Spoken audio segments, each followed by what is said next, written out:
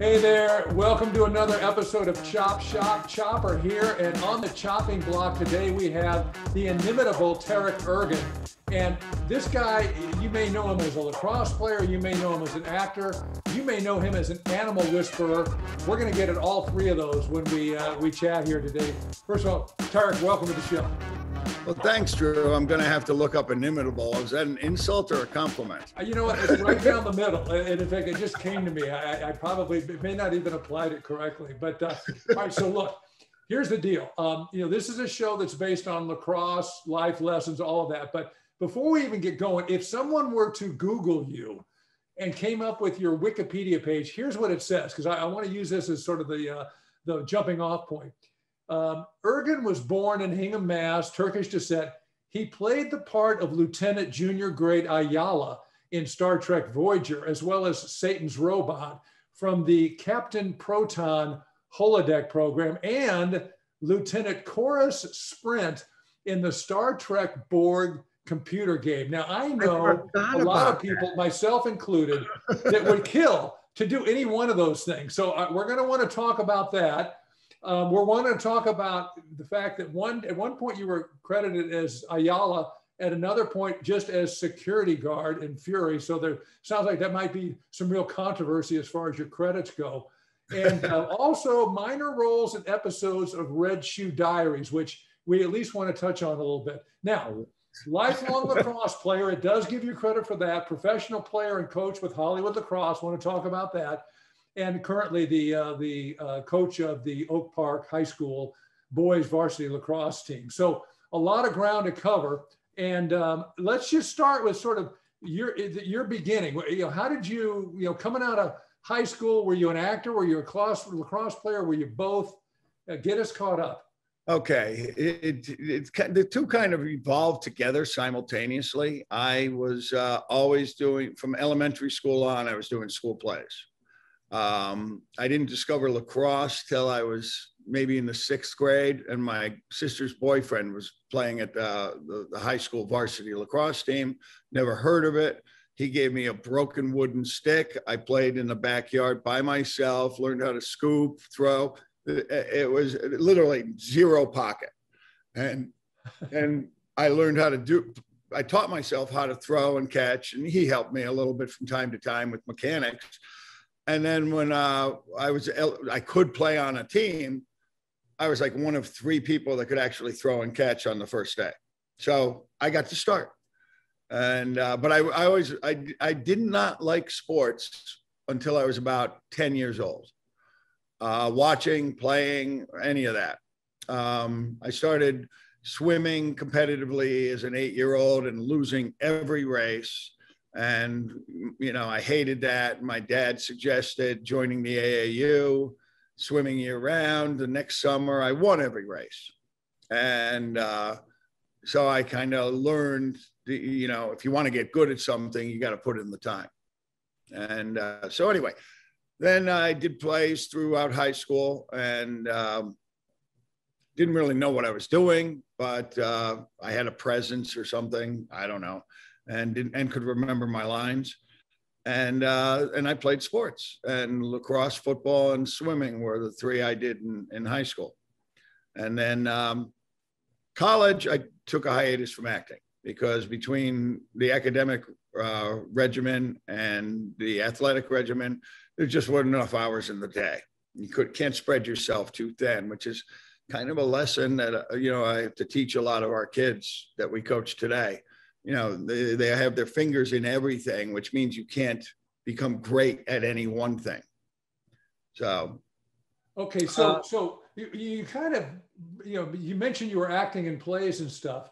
What was the initial interest in acting? And can you remember the first thing you ever acted in?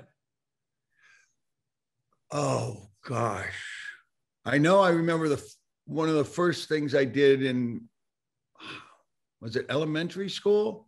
Well, I wanted to play the lead and didn't get the part. And I played something, I can't remember what the production was. I remember in high school, I did Enter Pharaoh Nussbaum. which was a comedic, sort of a spoof on the old 50s detective, where you show up at a mansion on a foggy night and somebody gets killed type of thing. What else did we do? I honestly don't remember too many of the plays. What got you interested to begin with? I mean, did somebody put you in something and you enjoyed it, or did you used to watch TV and say, I want to do that? Well, I probably am an attention whore. Sports, whatever there's an audience, that's where I wanted to be, which is odd because I remember being terrified when I was first up on stage. Either, in elementary school, middle school, it was a level of terror. I know when I got to Cornell and was suited up for my first varsity game as a freshman, I am so glad that I played a grand total of 1 second in that game before the whistle blew for halftime. And my coach was smart because if the ball had found me, it would have been embarrassing because I was so nervous. I couldn't feel my hands, my arms, my stick, nothing. I was very nervous. And did you get nervous like that when you were acting? Before the play, yes. It was a very uncomfortable feeling. And swimming races were the same thing. Before that gun went off, I was a bundle of nerves. And lacrosse games too, because I was a face-off guy. So I was the first player involved in every game. And I always hated the first face-off, always. Mm-hmm. So it's kind of like you're shy and you're an attention whore at the same time. It's not. Yeah. It's funny. You said you Googled me and Wikipedia came. I was like, I have never Googled myself. Oh, for identity theft alone, they say you're always supposed to do that. But I brought up the acting thing too, because current days, here you are in Southern California as a very prominent high school lacrosse coach. I'll bet you got kids that playing for you that wouldn't have known you're an actor. And by the way, come Monday, they're going to be teasing the heck out of you. And I'm sure you're ready for that. So Tarik, let's get after that acting thing a little bit. So we get through college, Cornell lacrosse. Which were you doing coming out of college, or were you balancing the two? But to tell me about the first 5 years out of college, what were you doing and how did you balance it? Well, the first year out of college, I managed to get a job at the U.S. Department of Commerce. And I went down to Washington, D.C. Believe it or not, there was zero lacrosse within, I would have had to drive to College Park or Baltimore if I wanted to play. So I was done playing lacrosse. And I was only down there for about 8 months because I worked in the what do they call it?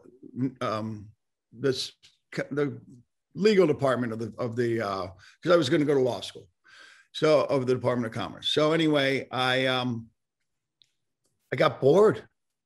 The lawyers, it's not Perry Mason. You're not in court all the time. And so I had deferred law school admission, so I didn't go to law school. And then I moved back to Boston. I started working in a moving company with a couple of buddies of mine from college. They started this business. I came in, I did that for a few years.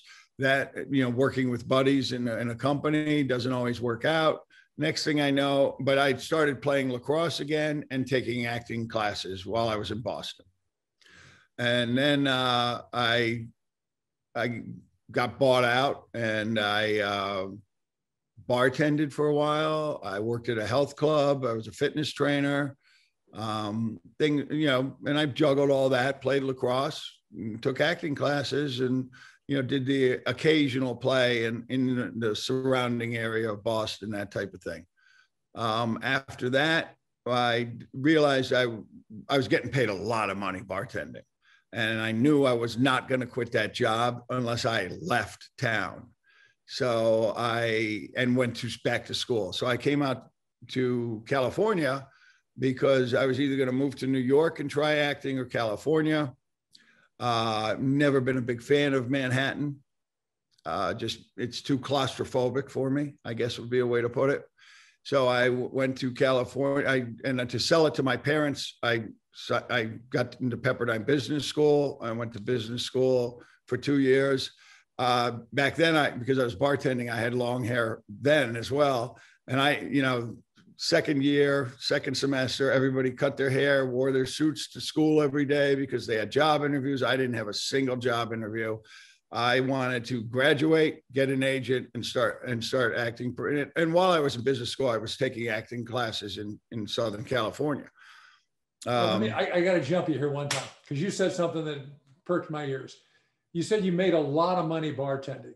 That's not usually the story that bartenders tell. So what's the key to making a lot of money when you're bartending?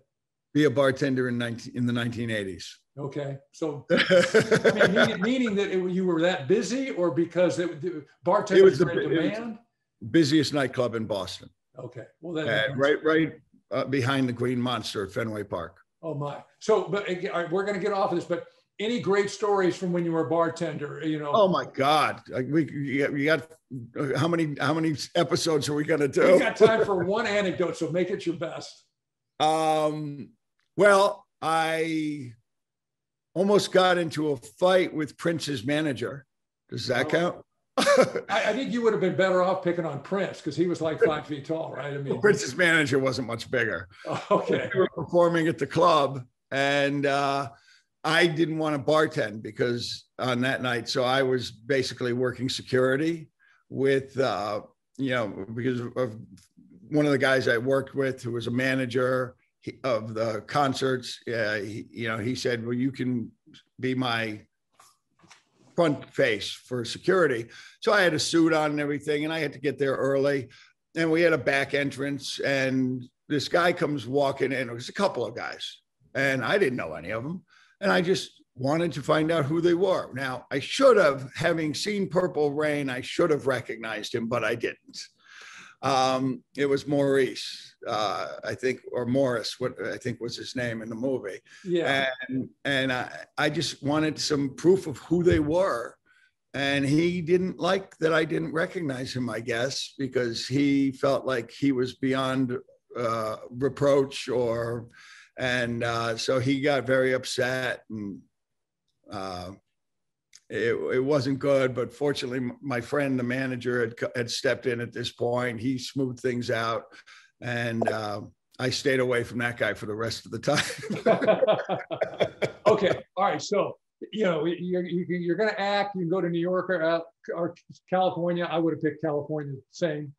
Although I didn't become an actor, I was dying to get out here as well. So get us out here. How did you work your way into a Star Trek role and balance that with lacrosse? After business school graduation, I had been coaching at Pepperdine for the lacrosse team, because back then I was younger and I was running around campus, saw some kids playing lacrosse on the field there with the track around it. So I stopped to watch. One of the kids runs up to me. He goes, do you play? And I said, yeah. And he goes, you want to play for us? And I said, well, I imagine I don't have any eligibility. And he asked, and then I told him I played 4 years at Cornell. And he goes, you want to coach? So suddenly I'm coaching the Pepperdine lacrosse team. One of the other coaches lived in Malibu, and he was from Long Island originally.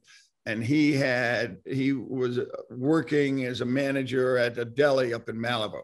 I don't believe it's there anymore. It's right where Canaan comes out onto PCH. And so after, it was about a week or two after graduation, and I drove up there to have lunch. And I was sitting at the counter, and I was reading Les Miserables, which was, it was a book about that thick at that time. And I looked to my right, and there's a guy reading Les Miserables. The same copy, same edition of the paperback one that I had. And we started talking about Les Miserables. Well, that was Jonathan Banks, the actor. And I told, in the course of an hour and a half that we had lunch together, he's very, very ingratiating, generous man.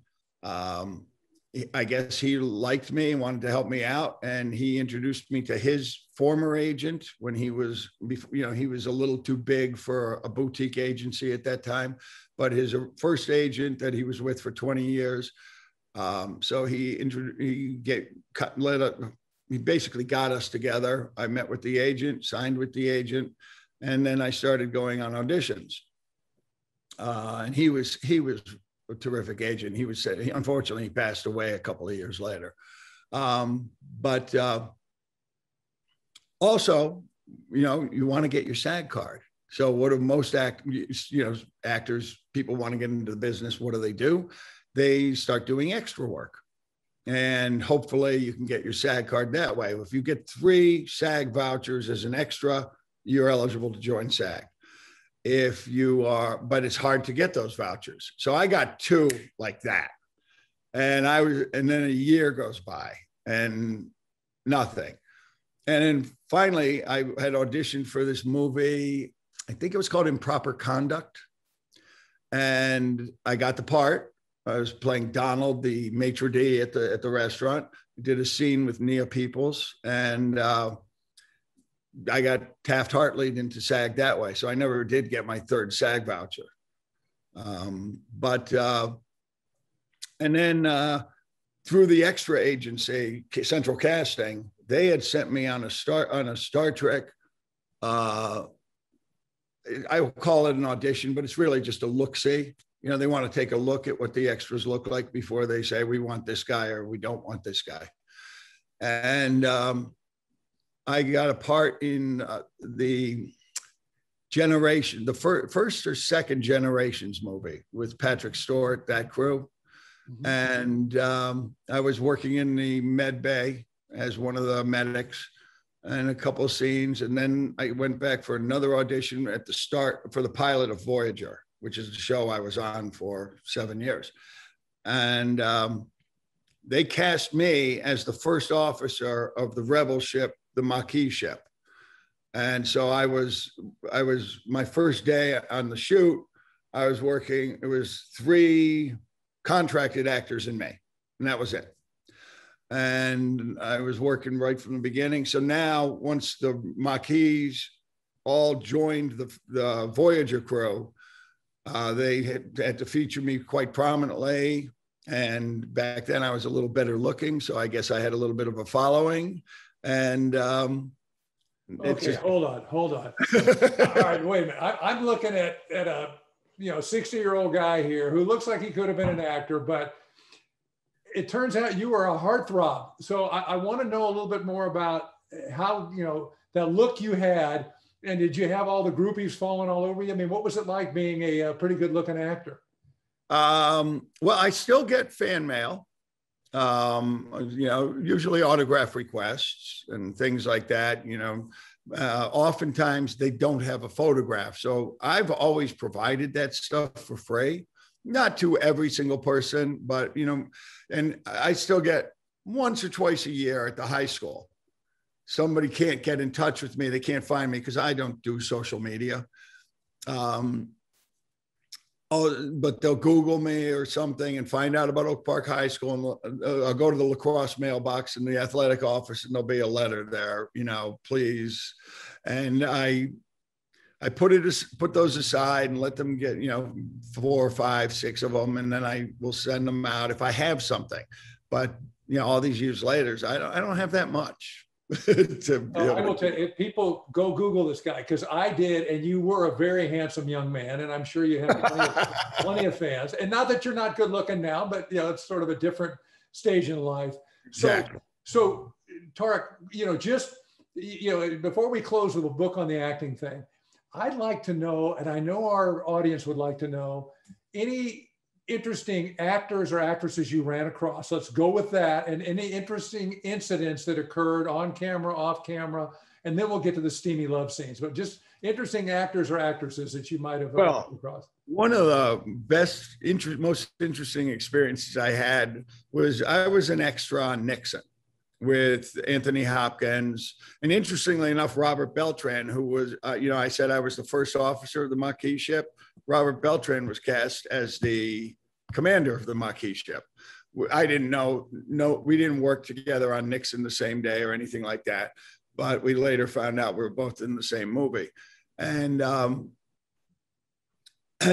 anyway, so we were doing, do you remember those public square type things when Nixon was running for office? You know, they would have like. Wait, you're asking me if I remember when Nixon was running for office?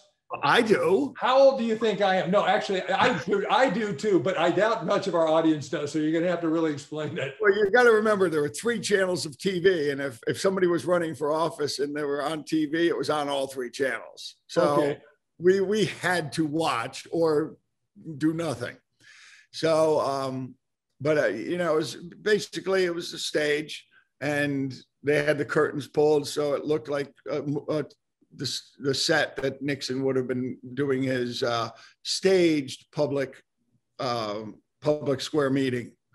And Anthony Hopkins playing Nixon, he, for one reason, he selected a couple of people in his mind. I know this as an actor that he would talk to, you know, throughout the speech he was giving. And I was one of those people, and we kind of made eye contact. But anyway, we broke for lunch.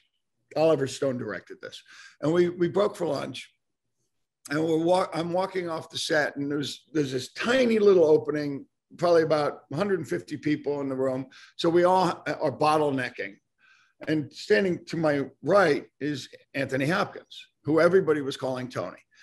And I, without thinking about it, it just came out. I looked, and there's Anthony Hopkins standing next to me, and I go, Sir Anthony. Well, he must have loved that, because then an American recognized he was knighted. Mm-hmm. And we started talking as we're waiting to get out of the room. We were now heading to the lunch line, and you know, he's an A-list star. So he's standing in the lunch line with me, and these PAs are coming up to him and saying, Tony, come to the front of the line. And he just looked at me, he said, no, I'm quite happy here. And he waited in line with me, and amidst all the extras. We got our lunch, we sat down, James Woods joined us. And I think a lot of people must have been wondering, who the hell is this guy eating lunch with Anthony Hopkins and James Woods? So, awesome. Yeah. And is Anthony Hopkins a good guy? He doesn't like eat with his hands or anything like that, right? I mean, he's polite. No, he is. I mean, he is such a gentleman. He's such a generous person. I haven't, obviously we didn't stay in touch or anything, but he's one of my favorites. I watch him. I read when there's an article about him or an interview, I'll read it. He is just so down to earth. He is not about celebrity and fame. He's about the work. He's about acting, which, you just have to respect that. It's kind of like the way I coach. It's not about winning and losing. It's about playing to the best that we can as a group. It's almost like I almost approach it like it's an art form. And, we want to create art while we're doing it. We have, at our level, we have our moments, but, it's not like we can put it together for 48 minutes without interruption. Yeah. So you just provided the perfect segue. I don't even have to do it. Let's talk a little bit about lacrosse. I mean, you mentioned 4 years playing at Cornell, doing face-offs as a freshman. So clearly you had a pretty good career there.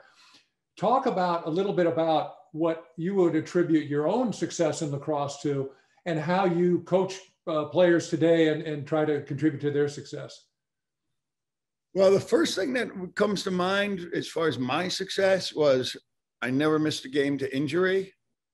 I never missed a practice to anything. Well, actually, that's not true. I did have to, we'll go back to that.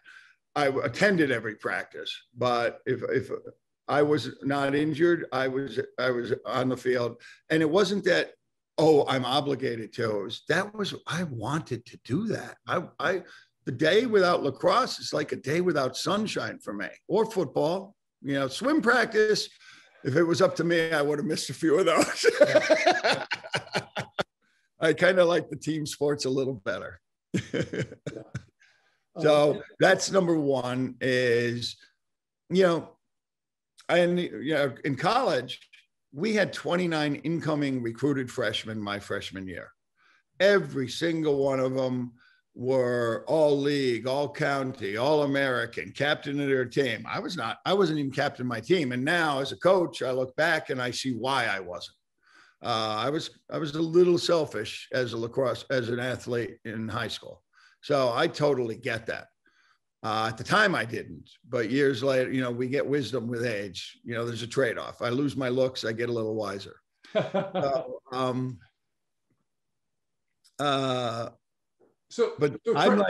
Translate that into your players. I mean, what are you teaching your players? What's your mantra? What's your philosophy as far as? We have one of our pillars, our core value pillars is team, teammate, self in that sequence. We don't always get everybody to buy into it, but by the time they graduate, they've heard that a lot. And that's stolen from the US Navy. Shipmate, self. Because if our ship goes down, we all go down. So, and if you're looking out for if we all know that my teammates are looking out for me, I can focus on looking out for them. I don't have to worry about protecting myself. And, there's personality types, there's upbringing, there's all kinds of reasons why kids don't necessarily buy into that right away. But if you want to have success at Oak Park, on some level, you have to buy into that basic premise, team, teammate, self. Well, and honestly, we're not going to have, we're a small school, small public school. We're not going to have the best athletes on the field every game. We're not going to have the most skilled lacrosse players on the field every game. You can't get bigger, stronger, faster in a week and a half or a month or 2 months. That happens gradually. But what you can do is be smarter. You can not so much understand the right plays, but understand what are the wrong plays and avoid them. And again, we reward effort over result. If you're putting in the effort in practice, you will get in the game. If you're putting in the effort in games, you will continue to play. It's the kids that aren't, and we don't have a lot of them. We've got some really good kids at Oak Park, and they're usually all pretty bright. And if they, so that's, if we have any success, it's because of what we do together and how we work together. As soon as we get into hero ball, we struggle as a team because we're not going to put pretty much every game we play, we're never going to be able to have a guy that it doesn't matter what you do against him, you can't stop him. We don't have that guy. So, were you that guy in college? I mean, whether it was face-offs, ground balls, whatever. I mean, were you a real force, or were you sort of, part of the team and a complimentary part? That's, as a coach now, I'm going to say every complimentary part is that guy, because if you're the designated shooter, you're not going to get that shot unless everybody else is picking up the ground balls, playing defense, pushing the ball up the field, passing ahead, moving the ball, moving off ball, all those things. If we've got a brilliant dodger right here with the ball and 3 guys are all standing in here with their defensemen, how's he going to succeed? So was I that guy? I was, I was a face-off guy, which got me on the field as a freshman. I didn't get on the field a lot, but it got me on the field as a starter, as a sophomore. The face-off guy couldn't run off the field back then. It was because they didn't want specialists. Mm-hmm. And I kind of agree with that to this day. So because they couldn't run off the field, I had some physical gifts, and my coach, Richie Moran, was kind of forced to teach me how to play lacrosse because he was stuck with you. You were on the field. Yeah, exactly. Yeah. It's like, if we got to make this guy better, which means smarter. What I did in high school was compared to college, the slides come so slowly in high school.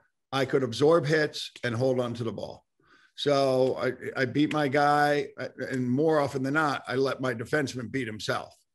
You know, it's like if you can be a little cagey about it, you bait a defenseman. Most of them in high school are going to try and take the cheese out of the trap, spring the trap. Here comes a slide, absorb the impact, go through that, absorb the impact, go through the next slide, and then take the shot.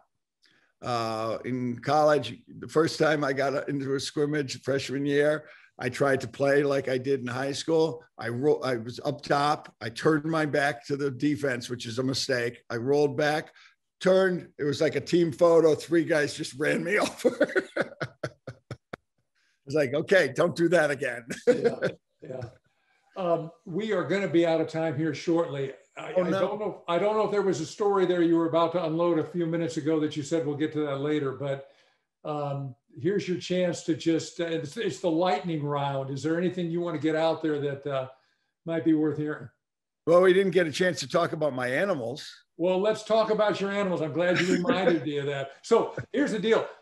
I mentioned at the top of the show, I did say animal whisperer. Let's see who you're whispering at. Well, I guess I'll start with the big one. That's my buddy Nova. Okay, so I can see that clearly. If someone's listening, what are you showing me a picture of right now? That's a close-up picture of the face of a black bear. And he kind of adopted me one day when I was barbecuing in the backyard.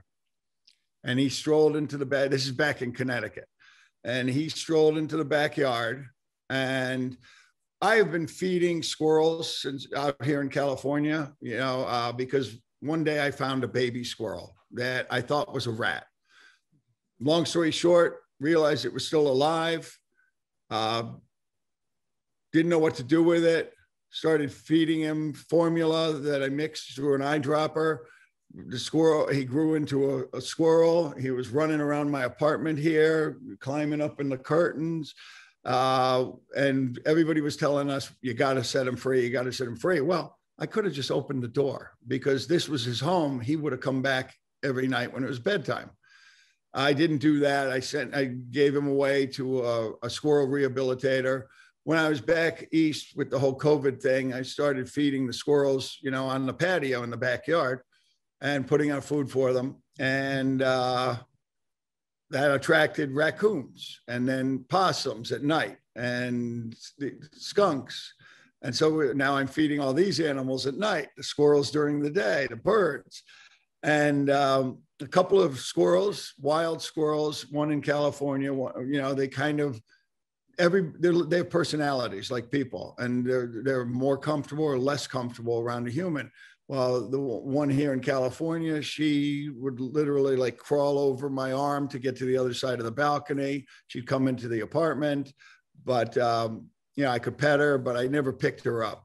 And anyway, so I had a raccoon adopt me last summer. Unfortunately, I think he didn't make it because he stopped coming. That was Wilbur. And, we used to play hide and seek in the backyard. Well, anyway, so back to Nova. So I'm barbecuing. I just put this beautiful steak on the grill, and this bear walks into the backyard. Now, we'd had a bear come in, and I thought it was the same bear. And he walked down into the yard away from the patio. So I was thinking, okay, I want to take this steak off the grill. I was about to go inside, but okay. And then he seemed pretty cool in the backyard. All of a sudden I turned around to look, and he was walking slowly up towards the patio. And I thought to myself, oh no. And there was off to this side, the grill was over here. There was a little pile of sunflower seeds from the squirrels. He got up to the patio. He looked at me. I looked at him. He kind of walked around the table in the patio, sat down on the other side, and started eating the seeds. Now, I was just trying to sear the steak, and then my wife was going to finish it in the oven. So I got to the point where I thought it was seared, and I went inside. And the bear didn't bother me. I didn't bother the bear. Well, he came back a few more times over the summer. Wait, let me back up a second. So that steak at the time was seared, right? Not completely cooked? Correct. He didn't send it back to the kitchen and ask for you to cook it a little bit more. Bears, well, I've done some research. Bears eat surprisingly very little meat. They generally will only kill if they are starving. And he was more interested in the sunflower seeds than the meat. All right. So, for the raccoons and the skunks now, I put out dog kibble at night as well. And if a bear ever shows up, they ignore the kibble. So they get their protein through insects, which is good to know. If they find a carcass, they may eat it, but they're not going to kill because they run the risk of injury, and there are no hospitals in the wild. So bear doesn't want to get injured. All right. So just to bring us to the very present, did you tell me you're auditioning for parts and the acting is still going on even today? Oh, right. Interestingly enough, Garrett Wong, who played Lieutenant Kim on Star Trek Voyager, he contacted me a couple months ago when I was back east, maybe 4 months ago. And he's doing a podcast with Robbie McNeil, who played Lieutenant Paris on Voyager. And they wanted to interview me, because he thought the fans would be interested. And they do they watch an episode and then they talk about their memories of that episode and what they liked, didn't like, et cetera. And then they do some interviews. So they interviewed me. Well, Robbie couldn't make it. He had a personal emergency, but I talked with Garrett for an hour or so. And he asked me if I did conventions. And I said, I haven't done any. So interestingly enough, my neighbor here, we're passing in the garage the other day, a week ago, and he says, I met this gal who does Star Trek conventions as an agent. I know you did Star Trek. Do you want me to give you her number? Do you want me to give her your number? I said, absolutely. So Emily contacted me just 3 or 4 days ago, and we talked for a while. And it sounds really interesting. And I've always, from all the Star Trek people I worked with who do conventions, they all say it's great. So we're going to look into going back to Star Trek conventions. Well, okay. So would you be Lieutenant Ayala in those conventions, well, or would you be would you be a Klingon, or what would you be? Well, I've played Klingons, I played Hirogen, I've played a lot of aliens. I played an unnamed alien assassin. I actually killed Lieutenant Kim one episode. Yeah, I would probably be Lieutenant Ayala, but I am fairly famous for Satan's Robot too. And so much so that this guy in Canada DM'd me through Twitter, and he asked me if I was interested in a 3D printout of Satan's Robot.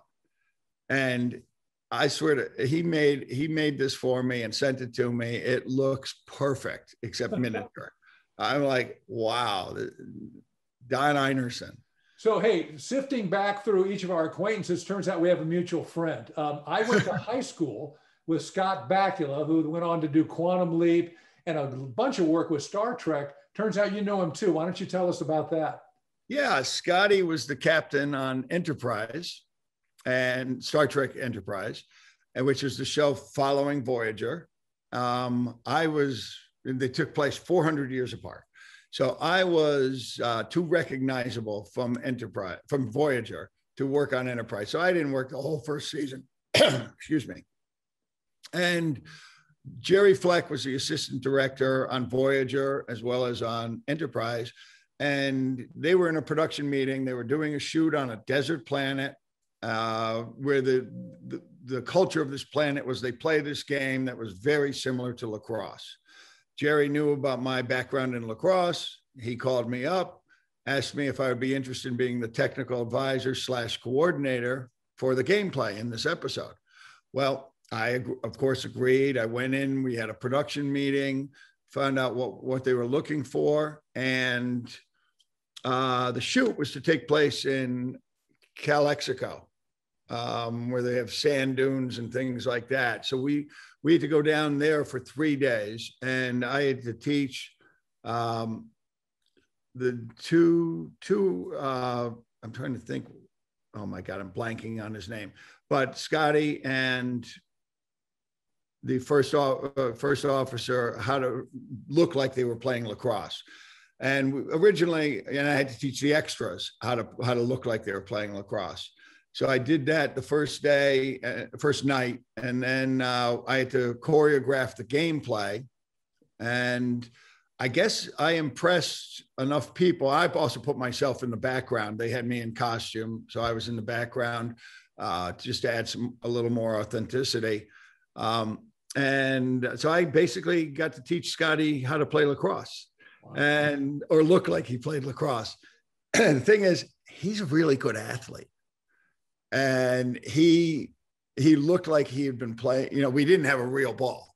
It was all the ball was CGI, but he looked like he'd been playing the game his whole life. So kudos to him. Well, I tell you what, it's sort of something comparable. My son, Zach, who played lacrosse, you know him, has pursued a career in modeling and commercial acting and has done a lot. He's never made it onto a Star Trek episode, but he got into a commercial where he was playing soccer. He got into a commercial and he was doing backflips and stuff. He got a casting call for a commercial for lacrosse and didn't get the part. And the guy who was directing it said, "You're not doing it right." And he's like, oh. And so it just shows you that it's good to teach Scotty was doing, because Zach couldn't even get a lacrosse commercial, and that's what he had played for 10 years. So. Wow. I remember auditioning for a movie years ago. There was Mystery Alaska, where they're playing hockey, and this hockey team plays the New York Rangers. And because they have this hockey culture club up in Alaska, Burt Reynolds was in it, Russell Crowe. I saw it. I remember the movie. Yeah. Well, myself and a bunch of my hockey playing buddies who were actors auditioned for the movie. One of them got cast as a goalie, and that was it. And the people that got the part didn't play hockey. Yeah. Well, Zach rationalizes. He goes, "Dad, they weren't looking for authenticity. They were looking for whatever the commercial needed." And I said, "Well, I still don't get it, but what do I know?" Yeah. But I mean, that's unfortunately or fortunately not uncommon. Yeah. And with camera angles and such, you can make anything look pretty good. Yeah. All right. So last question for you. I'm going to make you choose between lacrosse and acting. If you got a choice between doing a hot love scene with J-Lo or Jennifer Aniston or whoever the more current girls are, or winning a CIF championship in lacrosse. Now think about this hard, because you're going to go to your grave thinking about one of these two things. What do you take? Well, love scenes are not all they're cracked up to be. So that's not really a hard decision. Okay. I was Raquel Welch's bodyguard for a night, though. No kidding. Yeah, that was, she's a sweet woman too. Well, that's a lot of body to guard. I will tell you that. I'm sure that I accidentally, trying to protect her. I don't think I've washed his hand since. I see. You got a little grab there, huh? Nice. Nice. Okay, so what if it's CIF championship or Academy Acting Award? What do you take? Oh, wow. That's tough. That's tough. 20 years ago, I probably would have said the Oscar. Uh-huh. Today, I might say CIF. All right. It's good to know where your heart lies. I'm sure your players are glad to hear that. Yeah, that would be only again, because we're such a small school, and for us to accomplish that, it would mean that we did create that 48 minutes of art, which is so elusive.